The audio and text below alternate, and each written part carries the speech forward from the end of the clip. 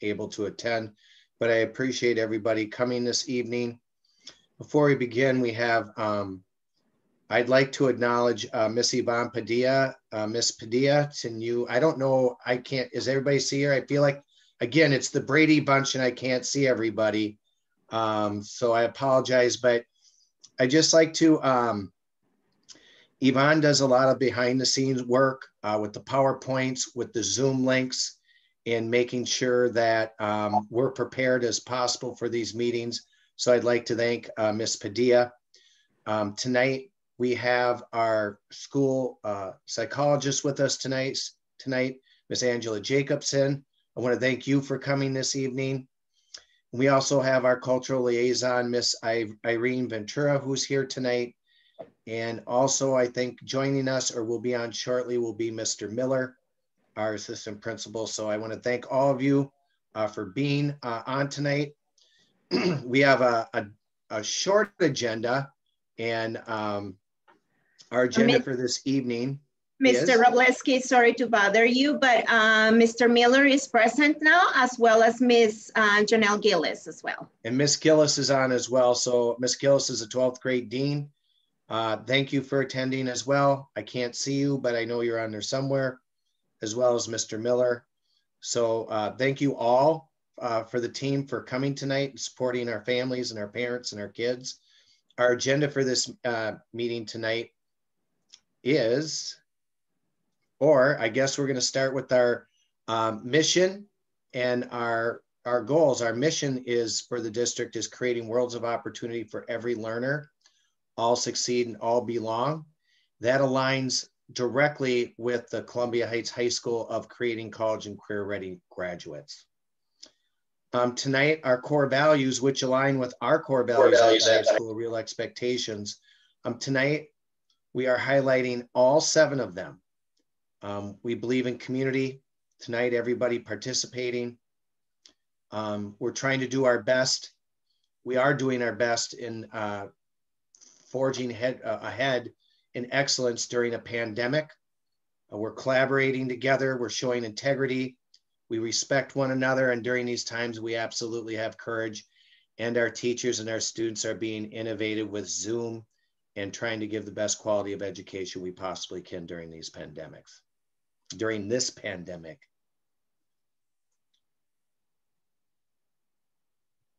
Our agenda this evening is short. Ms. Jacobson's gonna talk briefly about our social emotional support for our kids. Mr. Miller's gonna talk a little bit about PSAT. Miss Yvonne's going to just take some notes and unmic people. Instead of doing another survey, we just like to get people's thoughts on the virtual conference that we have. We're gonna talk about Parent View. Our mid-semester grade reports are out on Parent View. We're going to talk about decision-making and students in the building. We're going to talk about the tech support that's new and communication with teachers. So at this point right now, I'm going to turn it over to Ms. Jacobson to talk about these trying times of kids not being able to have that social and emotional support at school and being supported by their classmates and their staff. So Ms. Jacobson. Hey everybody, I just wanted to, first of all, just introduce myself. Like Mr. Robleski said, I'm Angela Jacobson. I'm the school psychologist. My phone number and email address are listed there, and you can contact me anytime. There are a couple tips that I've been trying to go through with many of the kids too. I know that they've been really getting stir crazy, and now that it's getting colder outside, it's even harder to kind of connect with friends and get out of the house. But there are a couple things that can really help, and one of those things is keeping a regular routine. So, when they get up in the morning, make sure they get ready and they get dressed and they're ready for class and sitting up and have a glass of juice or something before school starts. The second thing to kind of keep in mind is eating well-balanced meals. At school, we provide a lot of breakfast and lunch, and there's fruit and vegetables and all of those kind of things. And I know it's hard when kids are at home to keep those well-balanced, healthy meals, but that's really going to help them be able to focus more in school. And if they ever do get COVID, if you're healthy to start with, it will help fight that as well. Another thing that really helps children is taking movement breaks. So when they get those breaks between classes, get them up and moving. I know a lot of them probably just go to their technology in between, and then they're just connected to technology all day long. So getting some movement breaks, you know, go outside, take the garbage out, walk the dog around the block real quick, anything to get them moving a little bit will be helpful for them. Another really important thing is that I've been talking to a lot of students about is making sure that they connect with friends and or family. If they're just sitting at home texting people, it's not quite the same as having open conversations. So give a friend a call, set up a Zoom meeting. A lot of the kids are teaching me about some of these online games they can play with each other where they're active and they can see each other, but they're playing games, and they've been really fun to kind of look into. And it's really important that they do get to laugh a little and have that socialization during the day. And then one other really important thing, which is going to get harder as winter is upon us and it gets dark really early, but getting outside. Fresh air is a huge, huge piece, and it can reset you if you are having trouble concentrating or anything like that. Just getting out and moving, like I said earlier, and getting some fresh air and some vitamin D is really important. And then we do have a website under the COVID main page, and there are a ton of resources in there for families. I encourage you, if you are needing help with food, shelter, with holidays coming up, any of those kind of things, there are resources everywhere in there. So feel free to connect with that webpage and reach out if you need anything. All right. Thank you, everybody. Thanks, Angela. Does anybody have any general questions?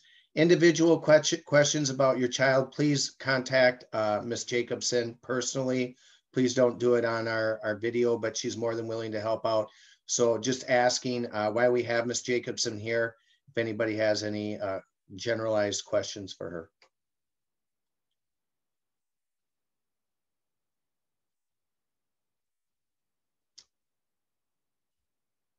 I feel like the teachers in the classes, a lot of times we call it crickets, a lot of crickets out there, but if not, Ms. Jacobson's email address and phone number is there as well, and it is on our webpage. So Ms. Jacobson, thank you for your time. Thanks for supporting our kids. If I don't see you, happy Thanksgiving. Thank you. Next up is Mr. Miller to talk about our PSAT testing. Mr. Miller. Yes, good evening, everybody. I'm going to talk a little bit about the PSAT National Merit Scholarship Qualifying Test. Historically, we usually take 10th grade PSAT scores and take roughly 30 to 35 students that scored the highest on the PSAT their 10th grade year. And then we give them an opportunity to take the PSAT National Merit Test their junior year. This year is different. The current juniors didn't have the opportunity to take that test in the spring because of the pandemic. So we analyzed data, testing data, with our juniors, and we did select about 35 students that are gonna come on campus here at the high school and take this test. It is in January. It's at the end of January, so it's gonna be January 26th. And we just sent out a permission click to those parents to give them permission to come on campus to take that test, okay? So with the PSAT National Merit Test, if your son or daughter scores high enough, they will be put into a pool where there's lots of scholarship monies available. So if they score high enough, they will have an opportunity to be selected for scholarship monies. And then Yvonne, I think I have a slide on upcoming tests too, coming up. Other big tests. Yes, perfect. So in the spring, it's big testing across the board at the high school, but for juniors, there will be an SAT day. You'll get more information on that. As of right now, and this could change, but it's scheduled to be on campus on April 13th.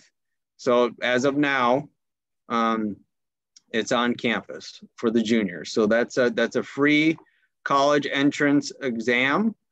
If you feel comfortable sending your son or daughter to school, I highly encourage you do that, so your son or daughter can take that exam. MCA testing, that's going to be in April too. Those dates aren't on there, but I have them in my head. They're going to be April 20th and 21st. So right now, those are scheduled to be on campus also. And then the AP, if you have any, if your son or daughter is in any AP classes, those tests are also scheduled to be on campus. As of right now, things could change, but those exams are in May. Okay. I have a question here. Are we all going to take the MCA? 10th and 11th graders take the MCA exams. I know there was a question about Ramadan, and it's April. I can't remember the first date in April, but we don't make these days. We've been working with College Board as well as the state to acknowledge those days and to move them. Unfortunately, during AP testing as well, we continually make that request of those different entities that are not recognizing those days. We have no control over those days. We can look at those again, the MCA testing. Matt, I'm not sure the window, but we can sure address that and take a look at that. But our hands are really tied to the dates they give us. Absolutely, yep. Any other questions? Can I just chime in for a clarification on PSAT too, if I can expand on what Mr. Miller said? If you're wondering, like, if they score high enough, what that score is actually determined every year based on all of the students that test. And so it's based on when they're taking it as a junior, it's based on all the juniors in the nation. So there's not a standard number. Like if my child gets this score, that's high enough. It's different every year based on the students that are testing. So just a little additional info about that. Thank you.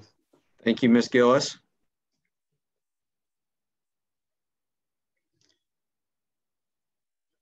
Great. Thank you for that, Mr. Miller, Ms. Gillis.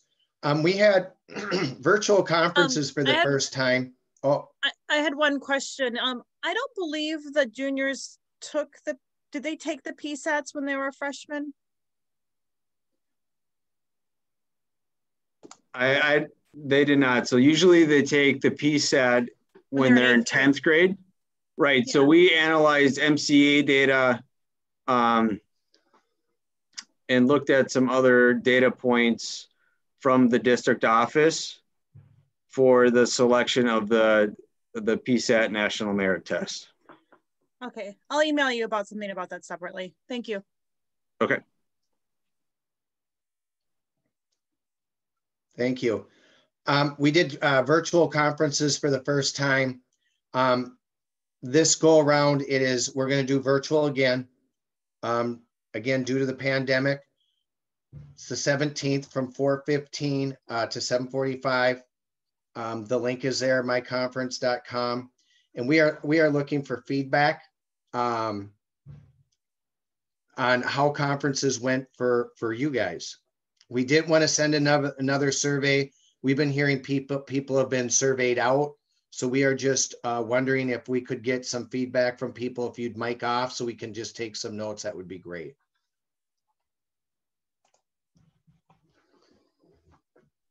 And Mr. Oleski, just a clarification, the link is still not active for the following conferences. So they still cannot sign up. So we will be sending communication like a week and a half before conferences this time to 2 weeks, so that way all parents can start signing up for it.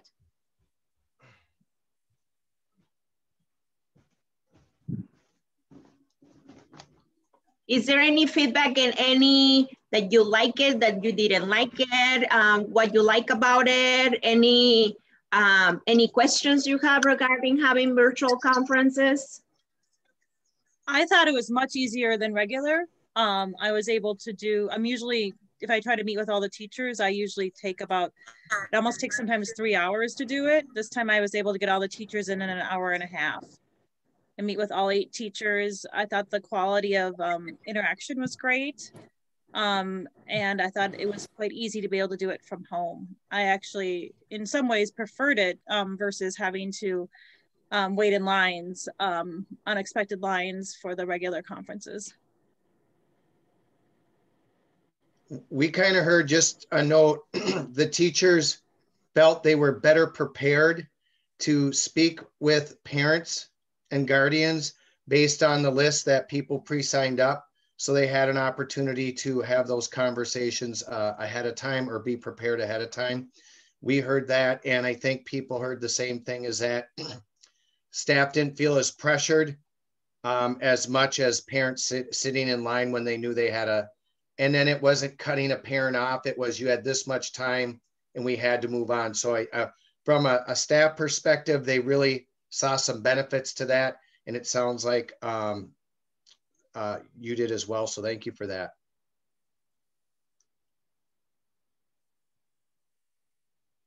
Anyone else? I'll just say, for the conference we had, it was with one of the deans. You know, we sent all of our questions to the dean ahead of time. You know, so that made our conference a lot more efficient. That is a great idea.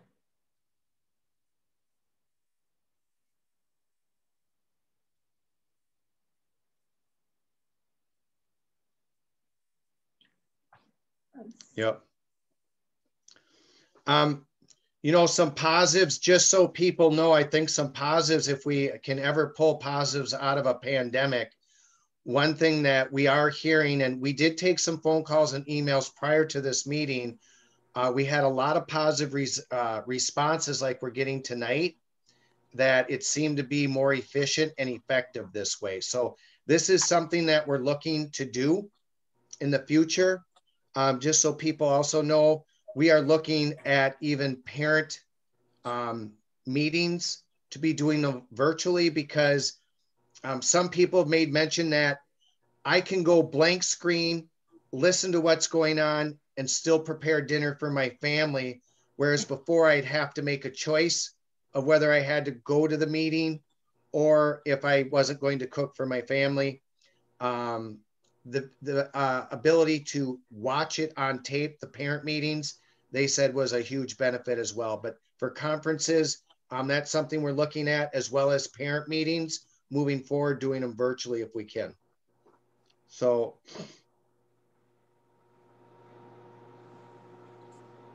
I have a question about how many classes do we have to pick for our conferences? It all depends on the teacher. Like in my case at my child's school, I usually pick the classes where their score was lower, their grades were lower.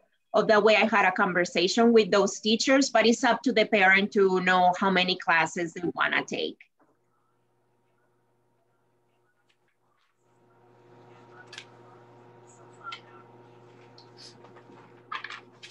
I could tell you from the report that we run regarding the number of conferences, every single teacher's schedule was full to the top.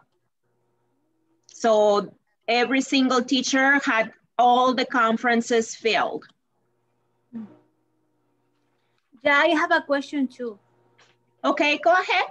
Yeah, my question is if we have to make appointment for call to the dean too, because we have a lot of questions for my oldest daughter. She's in 12th grade about how is everything doing with her. I don't know if we have to make appointment too for talk to them on the phone, and if they have interpret too. Yes, you can also, if you need interpreter in Spanish, Miss Ventura is here and we're gonna have her information coming up here. So you can reach out to Miss Ventura so she can help you with the Spanish portion of it and to help you to coordinate a time to meet with the with the dean as well. Okay, thank you. I just know we are working on trying to come up with a more streamlined way for parents who need interpreters to get that ahead of time. That is a gap that we did see and that we're working on to see if we can perfect that link where we can add a feature that says, do you need a interpreter? So we're working on that right now. Appreciate it. Some Thank you. glitches, but we're working on it. So thank you. Appreciate it. Thank you. Any other questions, comments, suggestions that you have regarding conferences? I do wanted to ask one question. I know that the conferences were set up with 10 minutes for each parent to meet with the teachers. I just want to know if you felt that 10 minutes was enough amount of time for you to meet with the teacher. You thought it was too much, you thought it was too little. What is your opinion regarding that?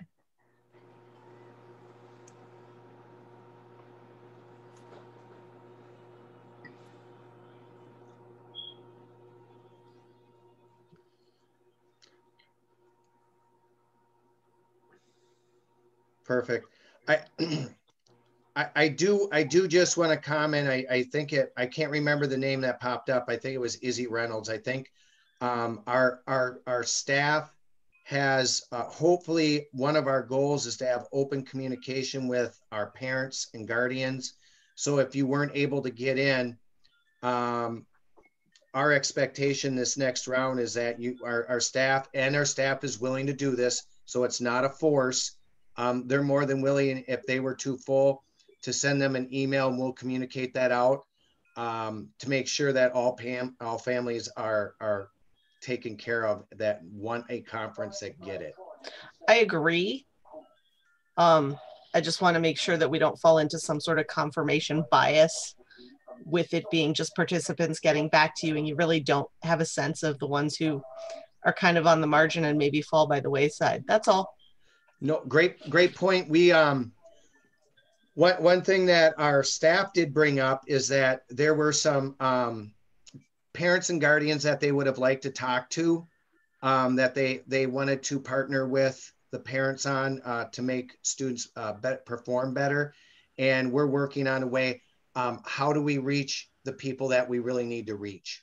And I think that's a struggle in every school district.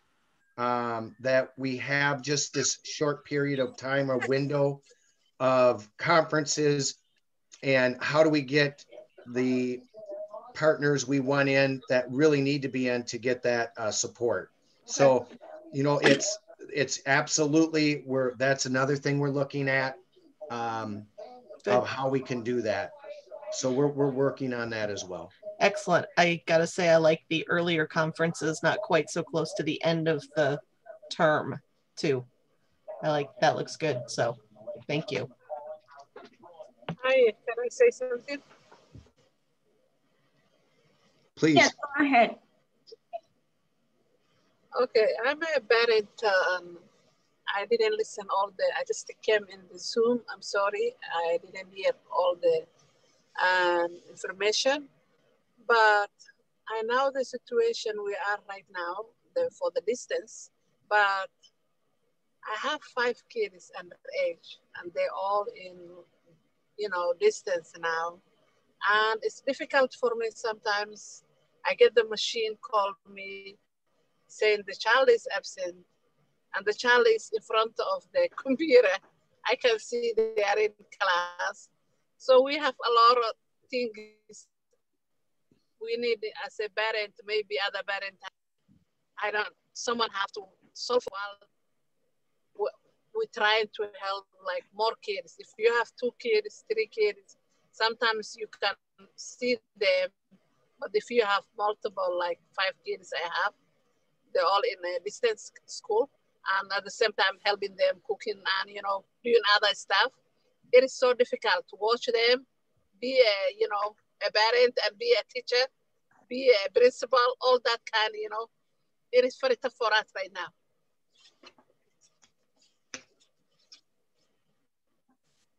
Anybody hear me?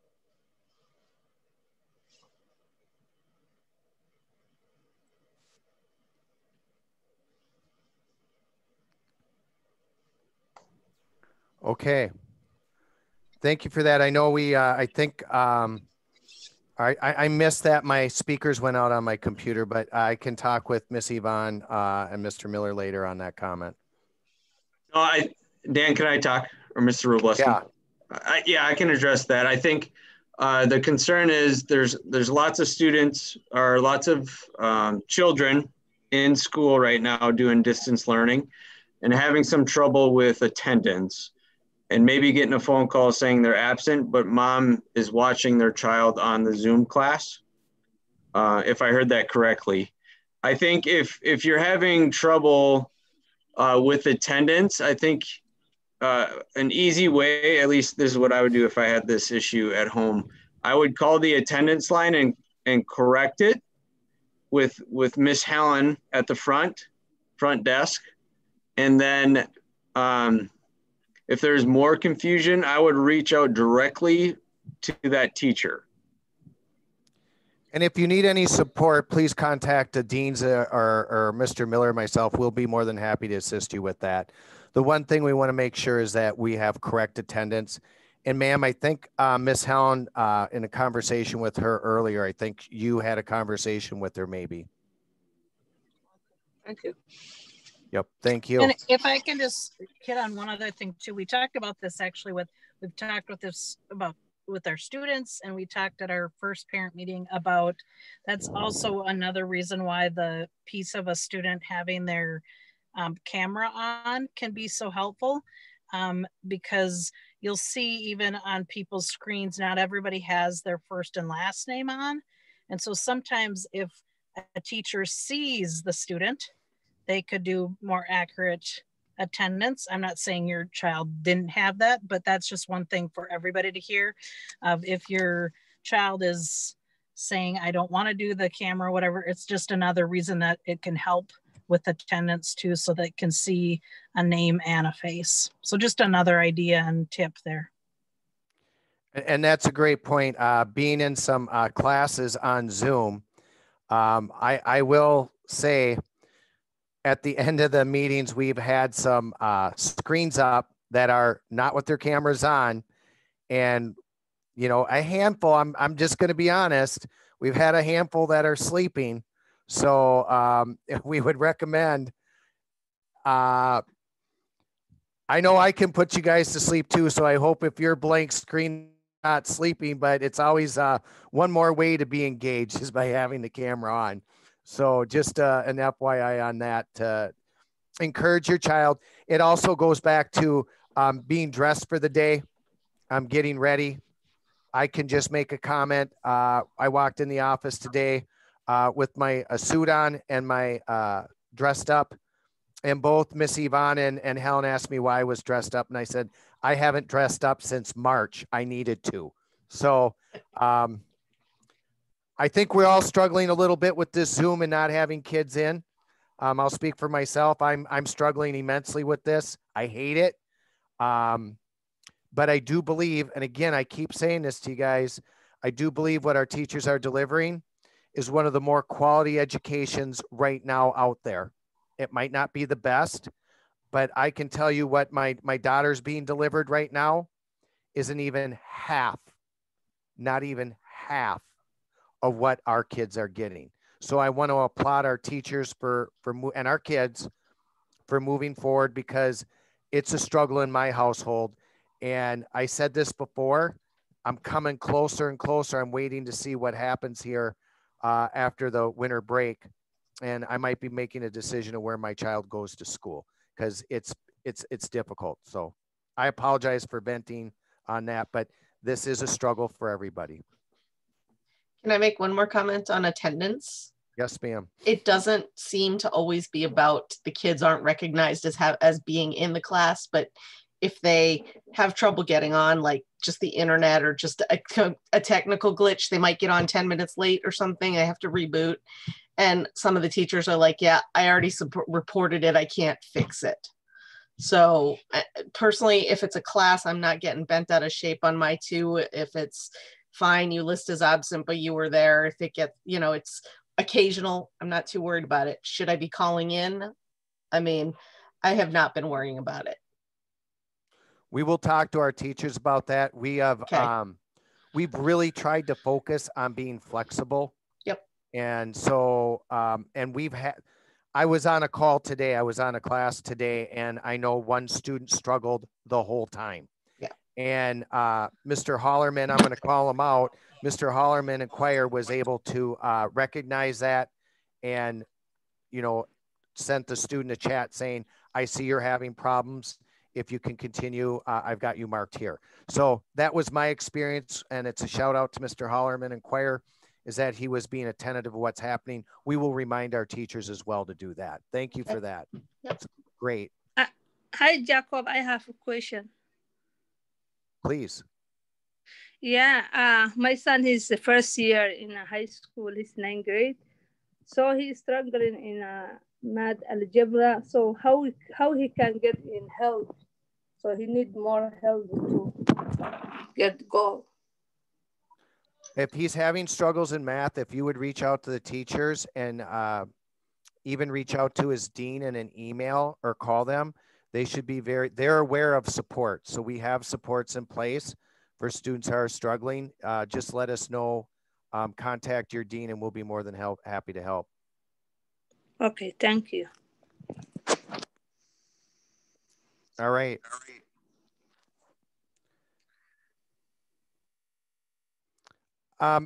As we're in the 21st century and everything's becoming more virtual and paperless, to activate your Parent View account, Miss Irene is more than happy to help you out.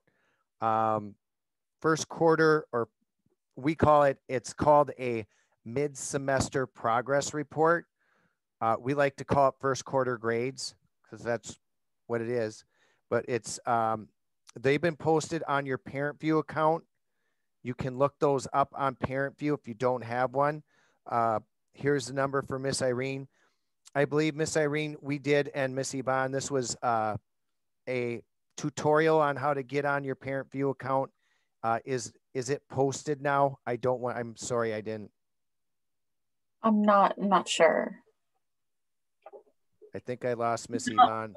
No, it's not posted. I'm sorry, I'm having some light issues over here in my house.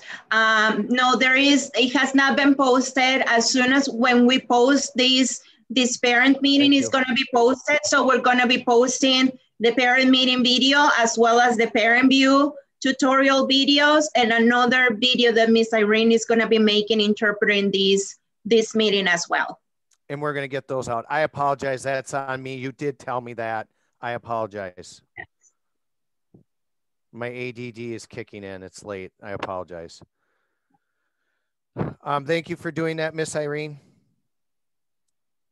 Yes, I want to say that in the videos that Miss Irene put together, she took some time and she is detailing every single part of Parent View. So you're going to learn how to go into the account and know what every feature or Parent View is there. So a big shout out to Miss Irene for putting that together in English and also in Spanish. Thank you.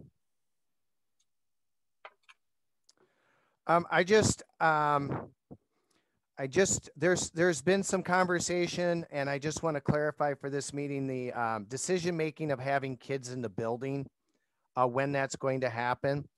That's a district decision. That's not my decision. So the district makes their decision on whether we're doing distance learning / heights from home, a modified hybrid, and the different hybrids we have. That's all based off of the COVID numbers. They use those numbers from the Anoka County site. We look at Columbia Heights, Hilltop, Anoka County. We look at surrounding Hennepin cities and Hennepin County numbers. And our number one goal is to keep people safe. The other area that we're looking at on the decision is based on the governor's executive order. He directs who can come in regardless of the numbers and who's at risk. And that's in that order. And so we are very much following that order as a district. And then one last thing is, if we have some staff that are out due to their unavailable to come into school for multiple reasons, considering their health. And so staffing will be an issue as well. So those are the considerations. There's a lot. Again, I want to reassure everybody at if and when the numbers go down and we're able to have students, majority of the students back in the building, we're prepared for those numbers. We have a plan in place. At the high school, we're good to go. And I think I've told everybody we can go from 0 to 40, 40 to 70, 70 to 140, 140 to 240, 240 to 400. I have those numbers down. I believe, Miss Yvonne, that number's been set in stone since July 11th. Or we've been working on those since July 11th. So we feel pretty confident about those numbers. We're prepared at the high school. We're ready to go. So I just want you to have the confidence that when they say yes, we're ready to go. I mean, we have names down to who would go when. So we're prepared. So I just don't want you to think I'm making those decisions.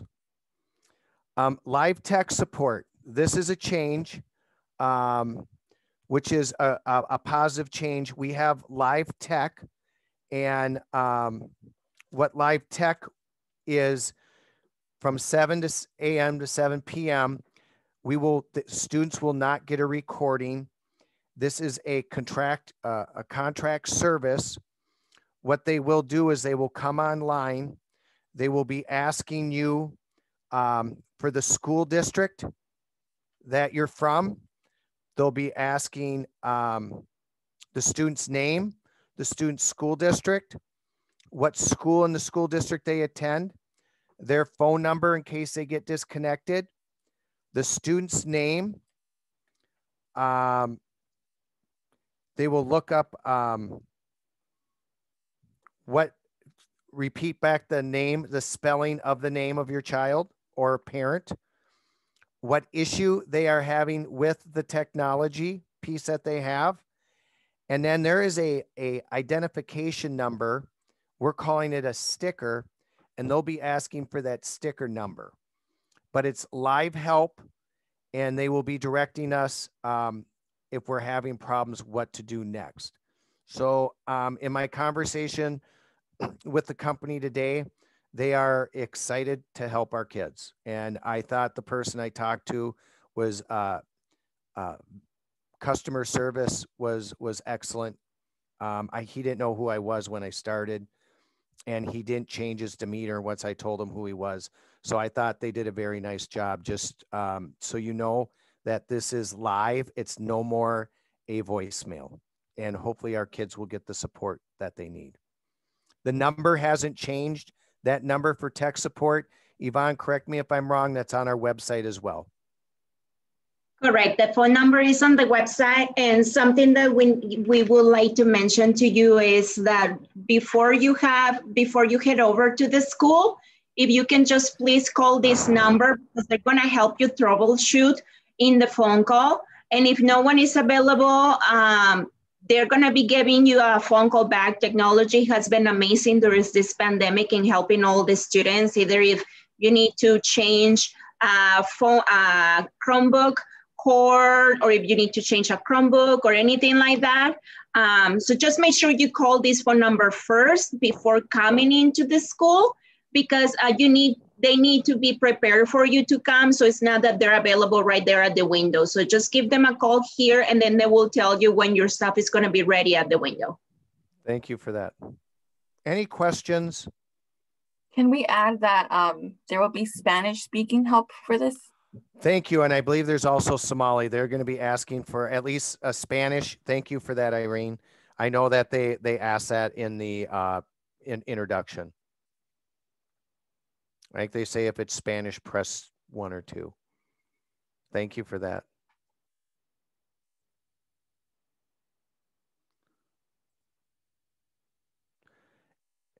And then again, I just want to reiterate to all parents and guardians, please reach out to our teachers if you have any questions or concerns. with the homework or with grades. They're more than happy to help. As much as sometimes we're frustrated with our kids, please encourage your child, be positive, give them every opportunity. It's very difficult times. I'd also ask that if you have something positive to say about a teacher, some of us are at home and hearing some of our teachers' instruction. If you hear something positive, please drop a note to our teachers. I think they're working really hard and are stressed over this time of how they're delivering their education and want to make sure they're doing a good job. So if you feel like someone's doing a great job, I'd really appreciate it if you'd give them a shout out and encourage your child to reach out to their teachers. They have office hours and they're more than willing to help. So our goal is every year is to have that partnership with students, staff, and parents to make sure that we have the best education we can give and supports for your child. So please continue to be positive with your child. It's difficult. This is not easy. And shout out to yourselves. Thank you for being part of this meeting tonight, taking the time to be part of it and supporting everybody. This is what we're all about. This is what makes us real at Columbia Heights High School. And it's a village. So if you know somebody out there, one of our families that needs some help, please let us know as well. That's our goal as we keep it real. We're loyal to one another. We have a positive attitude no matter what kind of pandemic we're in. We're going to have that positive attitude. We're going to respect one another and we're going to get that education. So I like to keep it real. And at that point, does anybody have any questions? I think this is it. This was the last slide. And if anybody has any questions, please unmute yourself.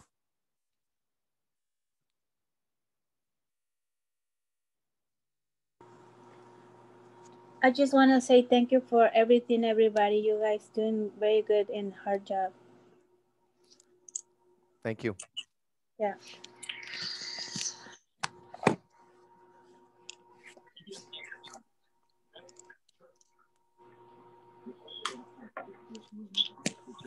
Well, I don't want to prolong us any longer. I know there's a school board meeting that some of us have to get to.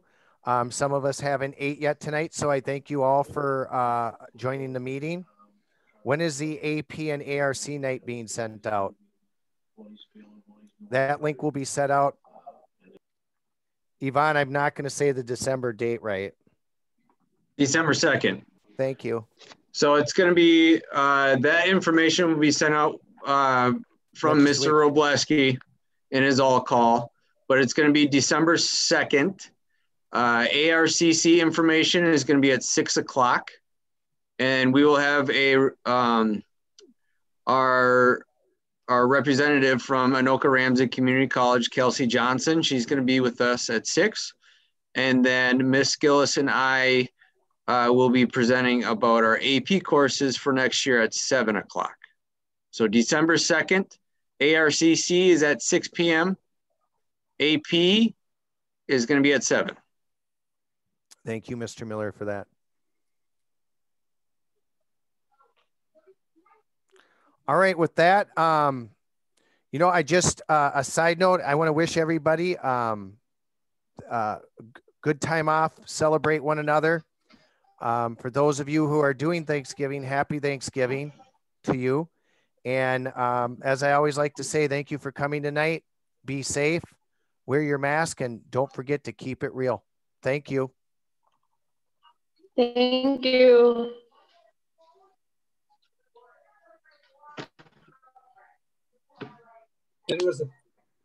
Thank you. That was a. Thank you. One.